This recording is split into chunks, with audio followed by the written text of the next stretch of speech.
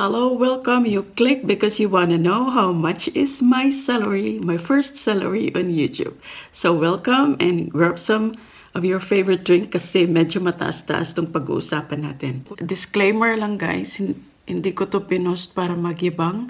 Pinost ko to kasi gusto ko lang maka-inspire ng iba, lalo na dyan sa mga bagong YouTuber o nag-start pa lang sa YouTube na talagang huwag mag-give up. Pag konti pa lang yung subscribers mo, pero just upload some videos na may content na talagang magugustuhan ng mga viewers, at saka hindi lang yung like, kundi pa i-click nila yung subscribe button.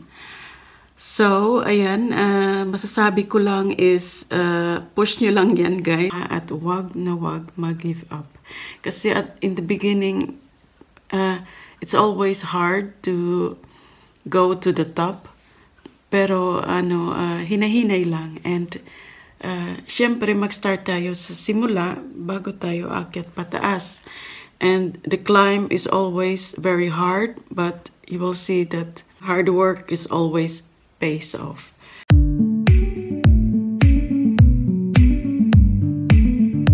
Hello everyone, good morning from the Netherlands. It's May again, and welcome back to this channel.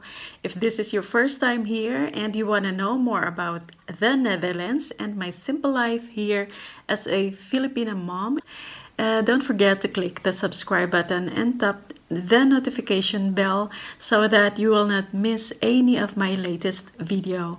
For today's video, I'm going to talk to you about my little YouTube adventure.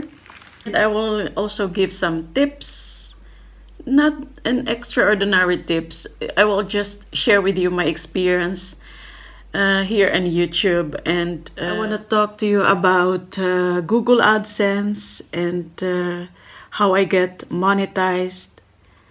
And of course, I will share with you my very first YouTube salary. I received my first YouTube salary, and I will tell you how much. But first, I want to say thank you to all of you for your support.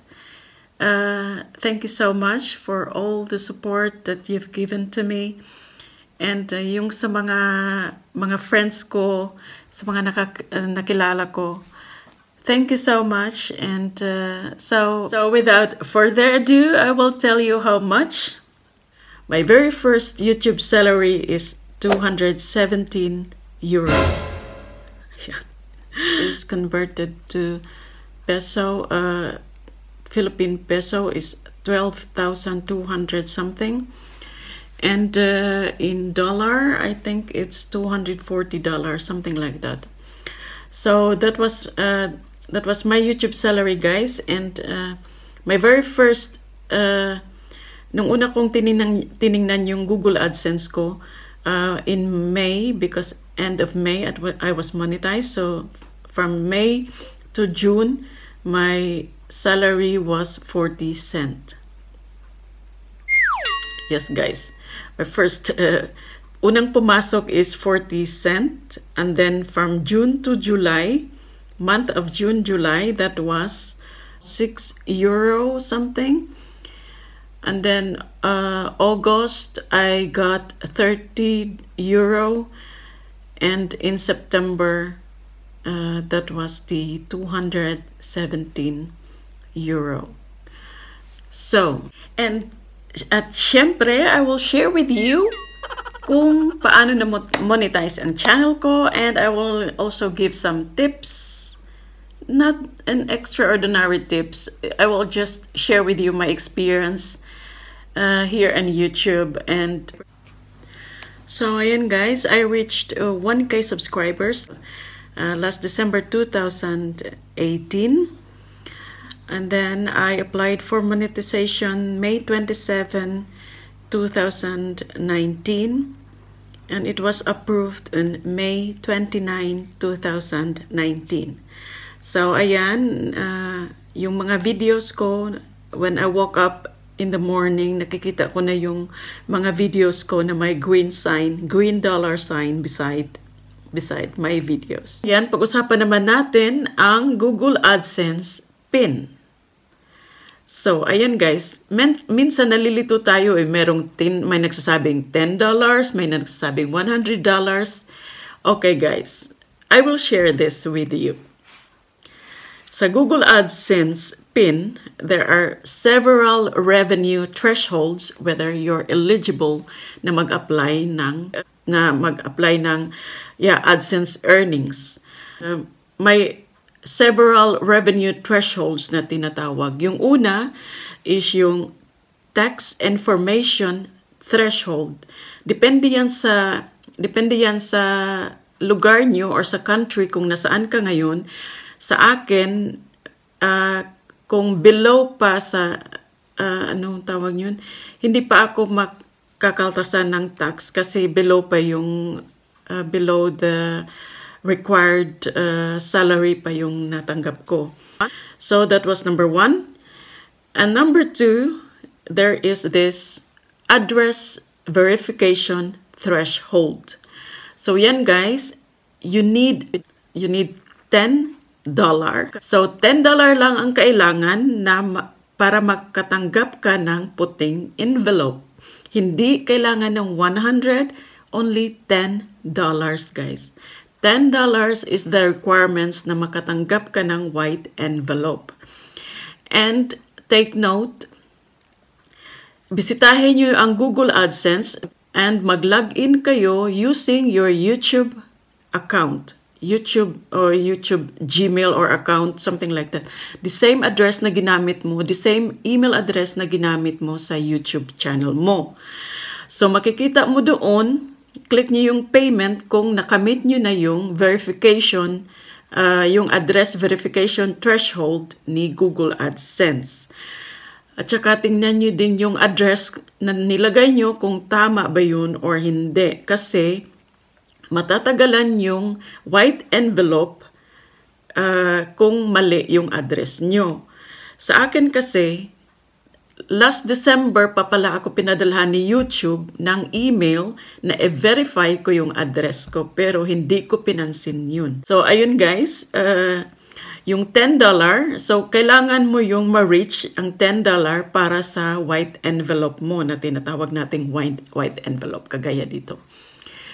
So, ayun. And number 3 is the payment threshold. Yan na yung $100 na nakalagay dyan sa Google AdSense mo.